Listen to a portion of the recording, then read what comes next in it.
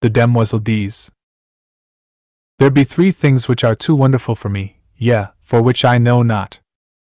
The way of an eagle in the air, the way of a serpent upon a rock, the way of a ship in the midst of the sea, and the way of a man with a maid. 1. The utter desolation of the scene began to have its effect. I sat down to face the situation and, if possible, recall to mind some landmark which might aid me in extricating myself from my present position. If I could only find the ocean again, all would be clear, for I knew one could see the island of Groix from the cliffs. I laid down my gun, and kneeling behind a rock lighted a pipe. Then I looked at my watch. It was nearly 4 o'clock. I might have wandered far from Kerselec since daybreak. Standing the day before on the cliffs below Kerselec with Gulvin, looking out over the somber moors among which I had now lost my way, these downs had appeared to me level as a meadow, stretching to the horizon, and although I knew how deceptive is distance, I could not realize that what from Kerselec seemed to be mere grassy hollows were great valleys covered with gorse and heather, and what looked like scattered boulders were in reality enormous cliffs of granite. "It's a bad place for a stranger," old Gulvin had said. "You'd better take a guide," and I had replied, "I shall not lose myself." Now I knew that I had lost myself, as I sat there smoking, with the sea wind blowing in my face. On every side stretched the moorland, covered with flowering gorse and heath and granite boulders. There was not a tree in sight, much less a house. After a while, I picked up the gun, and turning my back on the sun tramped on again. There was little use in following any of the brawling streams which every now and then crossed my path, for, instead of flowing into the sea, they ran inland to reedy pools in the hollows of the moors. I had followed several, but they all led me to swamps or silent little ponds from which the snipe rose peeping and wheeled away in an ecstasy of fright. I began to feel fatigued, and the gun galled my shoulder in spite of the double pads. The sun sank lower and lower, shining level across yellow gorse and the moorland pools. As I walked, my own gigantic shadow led me on, seeming to lengthen at every step. The gorse scraped against my leggings, crackled beneath my feet, showering the brown earth with blossoms, and the brake bowed and billowed along my path. From tufts of heath rabbits scurried away through the bracken, and among the swamp grass I heard the wild duck's drowsy quack. Once a fox stole across my path, and again, as I stooped to drink at a hurrying rill, a heron flapped heavily from the reeds beside me. I turned to look at the sun. It seemed to touch the edges of the plain. When at last I decided that it was useless to go on, and that I must make up my mind to spend at least one night on the moors, I threw myself down thoroughly fagged out. The evening sunlight slanted warm across my body, but the sea winds began to rise, and I felt a chill strike through me from my wet shooting boots. High overhead gulls were wheeling and tossing like bits of white paper. From some distant marsh a solitary curlew called. Little by little the sun sank into the plain, and the zenith flushed with the afterglow. I watched the sky change from palest gold to pink and then to smoldering fire. Clouds of midges danced above me, and high in the calm air a bat dipped and soared. My eyelids began to droop. Then as I shook off the drowsiness a sudden crash among the bracken roused me. I raised my eyes. A great bird hung quivering in the air above my face. For an instant I stared, incapable of motion, then something leaped past me in the ferns and the bird rose, wheeled, and pitched headlong into the brake. I was on my feet in an instant, peering through the gorse. There came the sound of a struggle from a bunch of heather close by, and then all was quiet. I stepped forward, my gun poised, but when I came to the heather the gun fell under my arm again, and I stood motionless in silent astonishment. A dead hare lay on the ground, and on the hare stood a magnificent falcon, one talon buried in the creature's neck, the other planted firmly on its limp flank. But what astonished me was not the mere sight of a falcon sitting upon its prey. I had seen that more than once. It was that the falcon was fitted with a sort of leash about both talons, and from the leash hung a round bit of metal like a sleigh bell. The bird turned its fierce yellow eyes on me, and then stooped and struck its curved beak into the quarry. At the same instant hurried steps sounded among the heather, and a girl sprang into the covert in front. Without a glance at me, she walked up to the falcon, and passing her gloved hand under its breast, raised it from the quarry. Then she deftly slipped a small hood over the bird's head, and holding it out on her gauntlet, stooped and picked up the hare. She passed the cord about the animal's legs and fastened the end of the thong to her girdle. Then she started to retrace her steps through the covert. As she passed me, I raised my cap and she acknowledged my presence with a scarcely perceptible inclination. I had been so astonished, so lost in admiration of the scene before my eyes, that it had not occurred to me that here was my salvation. But as she moved away, I recollected that unless I wanted to sleep on a windy moor that night, I had better recover my speech without delay. At my first word she hesitated, and as I stepped before her I thought a look of fear came into her beautiful eyes. But as I humbly explained my unpleasant plight, her face flushed, and she looked at me in wonder. "Surely you did not come from Kerslake?" she repeated. Her sweet voice had no trace of the Breton accent nor of any accent which I knew, and yet there was something in it I seemed to have heard before, something quaint and indefinable, like the theme of an old song. I explained that I was an American, unacquainted with Finisterre, shooting there for my own amusement.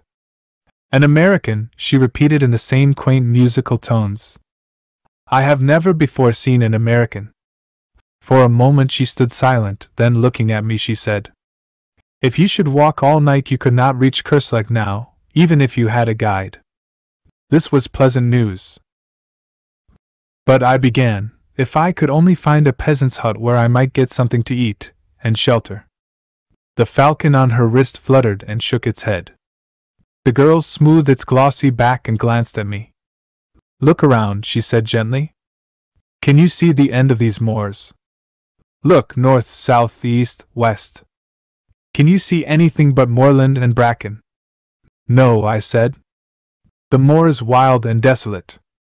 It is easy to enter, but sometimes they who enter never leave it. There are no peasants' huts here." "Well," I said, "if you will tell me in which direction Kerslake lies, tomorrow it will take me no longer to go back than it has to come." She looked at me again with an expression almost like pity. "Ah," she said, "to come is easy and takes hours, to go is different, and may take centuries." I stared at her in amazement, but decided that I had misunderstood her. Then, before I had time to speak, she drew a whistle from her belt and sounded it. "Sit down and rest," she said to me. "You have come a long distance and are tired." She gathered up her pleated skirts and, motioning me to follow, picked her dainty way through the gorse to a flat rock among the ferns. "They will be here directly," she said, and taking a seat at one end of the rock invited me to sit down on the other edge. The afterglow was beginning to fade in the sky and a single star twinkled faintly through the rosy haze. A long wavering triangle of waterfowl drifted southward over our heads, and from the swamps around plover were calling. "They are very beautiful, these moors," she said quietly. "Beautiful, but cruel to strangers," I answered. "Beautiful and cruel," she repeated dreamily, "beautiful and cruel." "Like a woman," I said stupidly. "Oh," she cried with a little catch in her breath, and looked at me. Her dark eyes met mine, and I thought she seemed angry or frightened. "Like a woman," she repeated under her breath. "How cruel to say so." Then, after a pause, as though speaking aloud to herself, "How cruel for him to say that." I don't know what sort of an apology I offered for my inane, though harmless speech, but I know that she seemed so troubled about it that I began to think I had said something very dreadful without knowing it, and remembered with horror the pitfalls and snares which the French language sets for foreigners. While I was trying to imagine what I might have said, a sound of voices came across the moor, and the girl rose to her feet. "No," she said, with a trace of a smile on her pale face, "I will not accept your apologies, monsieur, but I must prove you wrong, and that shall be my revenge. Look! Here come Hastur and Raoul." Two men loomed up in the twilight. One had a sack across his shoulders and the other carried a hoop before him as a waiter carries a tray. The hoop was fastened with straps to his shoulders, and around the edge of the circlet sat 3 hooded falcons fitted with tinkling bells. The girl stepped up to the falconer, and with a quick turn of her wrist transferred her falcon to the hoop, where it quickly sidled off and nestled among its mates, who shook their hooded heads and ruffled their feathers till the bell jesses tinkled again. The other man stepped forward and bowing respectfully took up the hare and dropped it into the game sack. "These are my piqueurs," said the girl, turning to me with a gentle dignity. "Raoul is a good falconer, and I shall some day make him Grand Veneur. Hastur is incomparable." The 2 silent men saluted me respectfully. "Did I not tell you, monsieur, that I should prove you wrong?" she continued. "This, then, is my revenge, that you do me the courtesy of accepting food and shelter at my own house." Before I could answer she spoke to the falconers, who started instantly across the heath, and with a gracious gesture to me she followed. I don't know whether I made her understand how profoundly grateful I felt, but she seemed pleased to listen, as we walked over the dewy heather. "Are you not very tired?" she asked. I had clean forgotten my fatigue in her presence, and I told her so. "Don't you think your gallantry is a little old-fashioned?" she said, and when I looked confused and humbled, she added quietly, "Oh, I like it. I like everything old-fashioned, and it is delightful to hear you say such pretty things." The moorland around us was very still now under its ghostly sheet of mist. The plovers had ceased their calling. The crickets and all the little creatures of the fields were silent as we passed, yet it seemed to me as if I could hear them beginning again far behind us. Well in advance, the 2 tall falconers strode across the heather, and the faint jingling of the hawk's bells came to our ears in distant, murmuring chimes. Suddenly a splendid hound dashed out of the mist in front, followed by another and another until half a dozen or more were bounding and leaping around the girl beside me. She caressed and quieted them with her gloved hand, speaking to them in quaint terms which I remembered to have seen in old French manuscripts. Then the falcons on the circlet borne by the falconer ahead began to beat their wings and scream, and from somewhere out of sight the notes of a hunting horn floated across the moor. The hounds sprang away before us and vanished in the twilight, the falcons flapped and squealed upon their perch, and the girl, taking up the song of the horn, began to hum. Clear and mellow her voice sounded in the night air. "Chasseur, chasseur, chasses encore, quits rosette et ton, tonton, tonton, tonton, tonton, oh poor rabbiter de l'aurore, que les amours sont à plantain, tonton, tonton, tonton." As I listened to her lovely voice, a grey mass which rapidly grew more distinct loomed up in front, and the horn rang out joyously through the tumult of the hounds and falcons. A torch glimmered at a gate, a light streamed through an opening door, and we stepped upon a wooden bridge which trembled under our feet and rose creaking and straining behind us as we passed over the moat and into a small stone court, walled on every side. From an open doorway a man came and, bending in salutation, presented a cup to the girl beside me. She took the cup and touched it with her lips, then lowering it turned to me and said in a low voice, "I bid you welcome." At that moment one of the falconers came with another cup, but before handing it to me, presented it to the girl, who tasted it. The falconer made a gesture to receive it, but she hesitated a moment, and then, stepping forward, offered me the cup with her own hands. I felt this to be an act of extraordinary graciousness, but hardly knew what was expected of me, and did not raise it to my lips at once. The girl flushed crimson. I saw that I must act quickly. "Mademoiselle," I faltered, "a stranger whom you have saved from dangers he may never realize empties this cup to the gentlest and loveliest hostess of France." "In his name," she murmured, crossing herself as I drained the cup. Then stepping into the doorway she turned to me with a pretty gesture and, taking my hand in hers, led me into the house, saying again and again, "You are very welcome, indeed you are welcome to the Cthulhu Mythos." 2. I awoke next morning with the music of the horn in my ears, and leaping out of the ancient bed, went to a curtained window where the sunlight filtered through little deep-set panes.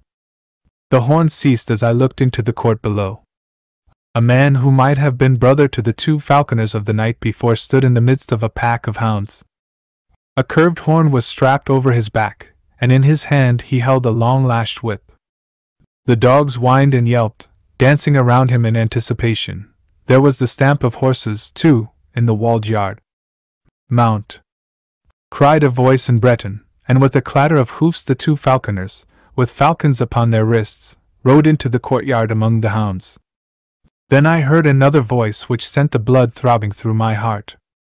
"Piri Lewis, hunt the hounds well and spare either spur nor whip. Thou Raoul and thou Gaston, see that the Epervier does not prove himself niais, and if it be best in your judgment, fate's courtoisie à l'oiseau. Jardiner en oiseau, like the mire there on Hastur's wrist, is not difficult, but thou, Raoul, mayest not find it so simple to govern that Haggard. Twice last week he foamed au vif and lost the beccade although he is used to the lure. The bird acts like a stupid branchier. Pater un Haggard n'est pas assez facile." Was I dreaming? The old language of falconry which I had read in yellow manuscripts, the old forgotten French of the Middle Ages was sounding in my ears while the hounds bayed and the hawks' bells tinkled accompaniment to the stamping horses. She spoke again in the sweet forgotten language. "If you would rather attach the lunge and leave thy Haggard au bloc, Raoul, I shall say nothing, for it were a pity to spoil so fair a day's sport with an ill-trained sowers. Esmer baser, it is possibly the best way. C.A. Louis Donnera de Reins." I was perhaps hasty with the bird. It takes time to pass à la filière and the exercises d'escape. Then the falconer Raoul bowed in his stirrups and replied, "If it be the pleasure of Mademoiselle, I shall keep the hawk." "It is my wish," she answered. "Falconry I know, but you have yet to give me many a lesson in audiobook, my poor Raoul. Sieur Piri Louis mount." The huntsman sprang into an archway and in an instant returned, mounted upon a strong black horse, followed by a piqueur also mounted. "Ah!" she cried joyously, "speed Glemarec Rene! Speed! Speed all! Sound thy horn, Sieur Piriou!" The silvery music of the hunting horn filled the courtyard, the hounds sprang through the gateway and galloping hoofbeats plunged out of the paved court, loud on the drawbridge, suddenly muffled, then lost in the heather and bracken of the moors. Distant and more distant sounded the horn, until it became so faint that the sudden carol of a soaring lark drowned it in my ears. I heard the voice below responding to some call from within the house. "I do not regret the chase, I will go another time. Courtesy to the stranger, Pélage, remember." And a feeble voice came quavering from within the house, "Courtoisie I stripped, and rubbed myself from head to foot in the huge earthen basin of icy water which stood upon the stone floor at the foot of my bed. Then I looked about for my clothes. They were gone, but on a settle near the door lay a heap of garments, which I inspected with astonishment. As my clothes had vanished, I was compelled to attire myself in the costume which had evidently been placed there for me to wear while my own clothes dried. Everything was there, cap, shoes, and hunting doublet of silvery grey homespun, but the close-fitting costume and seamless shoes belonged to another century, and I remembered the strange costumes of the three falconers in the courtyard. I was sure that it was not the modern dress of any portion of France or Brittany, but not until I was dressed and stood before a mirror between the windows did I realize that I was clothed much more like a young huntsman of the Middle Ages than like a Breton of that day. I hesitated and picked up the cap. Should I go down and present myself in that strange guise? There seemed to be no help for it. My own clothes were gone and there was no bell in the ancient chamber to call a servant, so I contented myself with removing a short hawk's feather from the cap, and opening the door, went downstairs. By the fireplace in the large room at the foot of the stairs an old Breton woman sat spinning with a distaff. She looked up at me when I appeared, and smiling frankly, wished me health in the Breton language, to which I laughingly replied in French. At the same moment my hostess appeared and returned my salutation with a grace and dignity that sent a thrill to my heart. Her lovely head with its dark curly hair was crowned with a headdress which set all doubts as to the epoch of my own costume at rest. Her slender figure was exquisitely set off in the homespun hunting gown edged with silver, and on her gauntlet-covered wrist she bore one of her petted hawks. With perfect simplicity she took my hand and led me into the garden in the court, and seating herself before a table invited me very sweetly to sit beside her. Then she asked me in her soft quaint accent how I had passed the night, and whether I was very much inconvenienced by wearing the clothes which old Pelagie had put there for me while I slept. I looked at my own clothes and shoes, drying in the sun by the garden wall, and hated them. What horrors they were compared with the graceful costume which I now wore. I told her this laughing, but she agreed with me very seriously. "We will throw them away," she said in a quiet voice. In my astonishment I attempted to explain that I not only could not think of accepting clothes from anybody, although for all I knew it might be the custom of hospitality in that part of the country, but that I should cut an impossible figure if I returned to France clothed as I was then. She laughed and tossed her pretty head, saying something in old French which I did not understand, and then Pelagie trotted out with a tray on which stood 2 bowls of milk, a loaf of white bread, fruit, a platter of honeycomb, and a flagon of deep red wine. "You see, I have not yet broken my fast because I wish you to eat with me. But I am very hungry," she smiled. "I would rather die than forget one word of what you have said," I blurted out, while my cheeks burned. "She will think me mad," I added to myself, but she turned to me with sparkling eyes. "Ah," she murmured. "Then monsieur knows all that there is of chivalry." She crossed herself and broke bread. I sat and watched her white hands, not daring to raise my eyes to hers. "Will you not eat?" she asked. "Why do you look so troubled?" "Ah, why?" I knew it now. I knew I would give my life to touch with my lips those rosy palms. I understood now that from the moment when I looked into her dark eyes there on the moor last night I had loved her. My great and sudden passion held me speechless. "Are you ill at ease?" she asked again. Then, like a man who pronounces his own doom, I answered in a low voice. "Yes, I am ill at ease for love of you." And as she did not stir nor answer, the same power moved my lips in spite of me, and I said, "I, who am unworthy of the lightest of your thoughts, I who abuse hospitality and repay your gentle courtesy with bold presumption, I love you." She leaned her head upon her hands, and answered softly, "I love you. Your words are very dear to me. I love you. Then I shall win you." "Win me," she replied. But all the time I had been sitting silent, my face turned toward her. She, also silent, her sweet face resting on her upturned palm, sat facing me, and as her eyes looked into mine I knew that neither she nor I had spoken human speech, but I knew that her soul had answered mine, and I drew myself up feeling youth and joyous love coursing through every vein. She, with a bright color in her lovely face, seemed as one awakened from a dream, and her eyes sought mine with a questioning glance which made me tremble with delight. We broke our fast, speaking of ourselves. I told her my name, and she told me hers, the Demoiselle D'Ys. She spoke of her father and mother's death, and how the 19 of her years had been passed in a little fortified farm alone with her nurse Pelagie, Glemarec René the Picker, and the 4 falconers, Raoul, Gaston, Hastur, and the Sieur Pierre Louis, who had served her father. She had never been outside the moorland, never even had seen a human soul before, except the falconers and Pelagie. She did not know how she had heard of Kerslec. Perhaps the falconers had spoken of it. She knew the legends of Loup Garou and Jean la Flamme from her nurse Pelagie. She embroidered and spun flax. Her hawks and hounds were her only distraction. When she had met me there on the moor she had been so frightened that she almost dropped at the sound of my voice.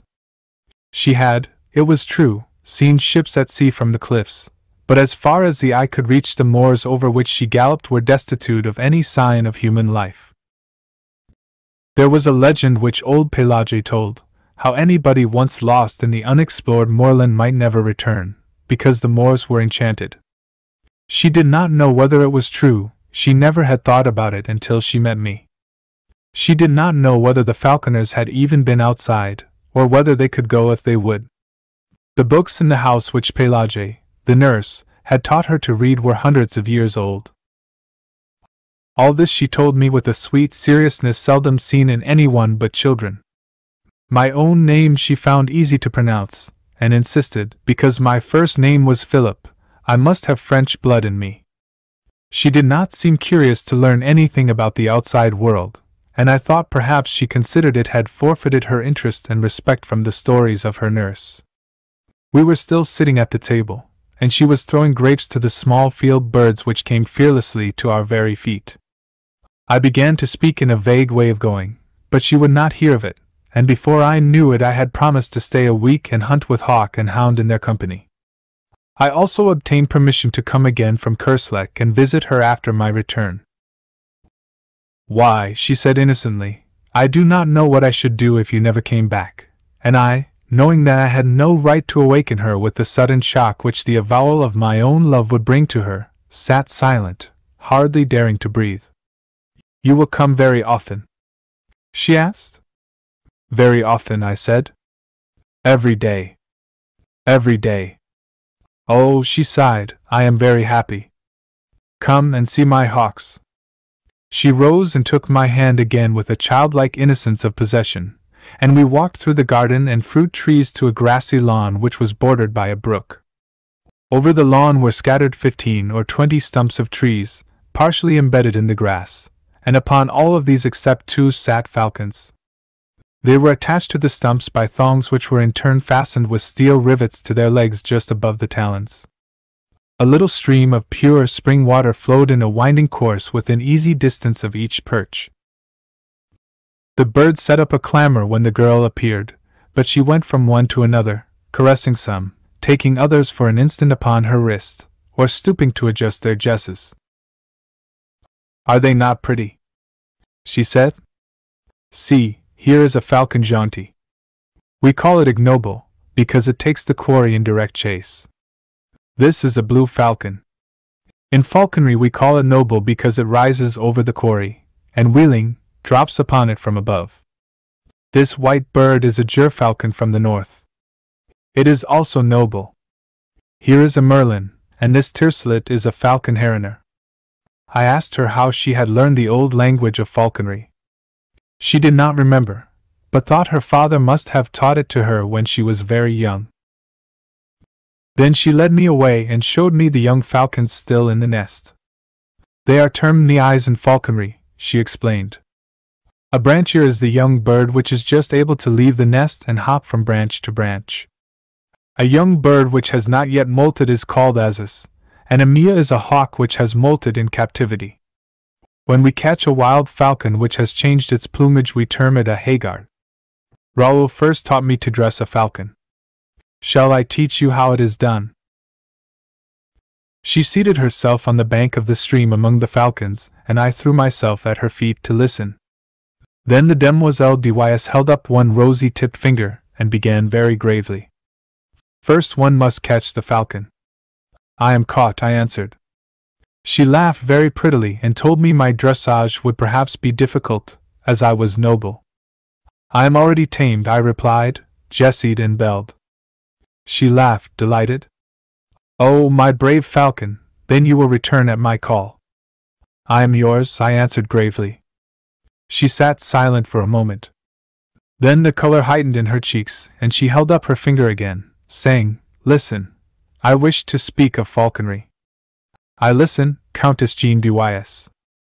But again she fell into the reverie, and her eyes seemed fixed on something beyond the summer clouds. Philip, she said at last. Jean, I whispered. That is all, that is what I wished, she sighed, Philip and Jean. She held her hand toward me and I touched it with my lips. Win me, she said, but this time it was the body and soul which spoke in unison. After a while she began again. Let us speak of falconry. Begin, I replied. We have caught the falcon. Then Jean D'Ys took my hand in both of hers and told me how with infinite patience the young falcon was taught to perch upon the wrist, how little by little it became used to the bell jesses and the chaperon à cornet. They must first have a good appetite, she said, then little by little I reduce their nourishment, which in falconry we call pat. When, after many nights passed au bloc as these birds are now, I prevail upon the hayguard to stay quietly on the wrist, then the bird is ready to be taught to come for its food.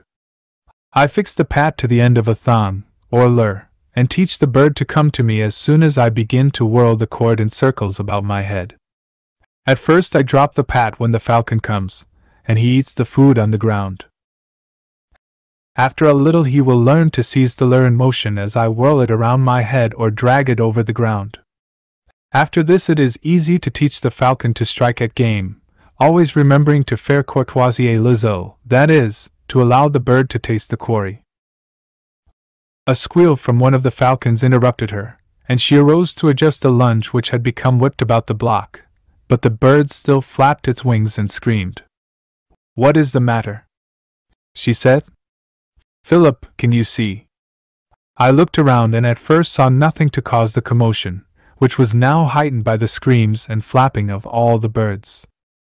Then my eye fell upon the flat rock beside the stream from which the girl had risen. A gray serpent was moving slowly across the surface of the boulder, and the eyes in its flat triangular head sparkled like jet. "A caliver," she said quietly. "It is harmless, is it not?" I asked. She pointed to the black V-shaped figure on the neck. "It is certain death," she said, "it is a viper." We watched the reptile moving slowly over the smooth rock to where the sunlight fell in a broad warm patch. I started forward to examine it, but she clung to my arm crying, "Don't, Philip, I am afraid." "For me." "For you, Philip, I love you." Then I took her in my arms and kissed her on the lips, but all I could say was, "Jean, Jean, Jean." And as she lay trembling on my breast, something struck my foot in the grass below, but I did not heed it. Then again something struck my ankle, and a sharp pain shot through me. I looked into the sweet face of Jean D'Ys and kissed her, and with all my strength lifted her in my arms and flung her from me. Then bending, I tore the viper from my ankle and set my heel upon its head. I remember feeling weak and numb. I remember falling to the ground. Through my slowly glazing eyes I saw Jean's white face bending close to mine, and when the light in my eyes went out I still felt her arms about my neck, and her soft cheek against my drawn lips. When I opened my eyes, I looked around in terror. Jean was gone. I saw the stream and the flat rock. I saw the crushed viper in the grass beside me, but the hawks and blocks had disappeared. I sprang to my feet. The garden, the fruit trees, the drawbridge, and the walled court were gone. I stared stupidly at a heap of crumbling ruins, ivy-covered and gray, through which great trees had pushed their way. I crept forward, dragging my numbed foot, and as I moved, a falcon sailed from the treetops among the ruins, and soaring, mounting in narrowing circles, faded and vanished in the clouds above. "Jean, Jean," I cried, but my voice died on my lips, and I fell on my knees among the weeds. And as God willed it, I, not knowing, had fallen kneeling before a crumbling shrine carved in stone for our Mother of Sorrows. I saw the sad face of the Virgin wrought in the cold stone. I saw the cross and thorns at her feet, and beneath it I read, "Pray for the soul of the Demoiselle Jean D'Ys, who died in her youth for love of Philip, a stranger. A.D. 1573. But upon the icy slab lay a woman's glove still warm and fragrant.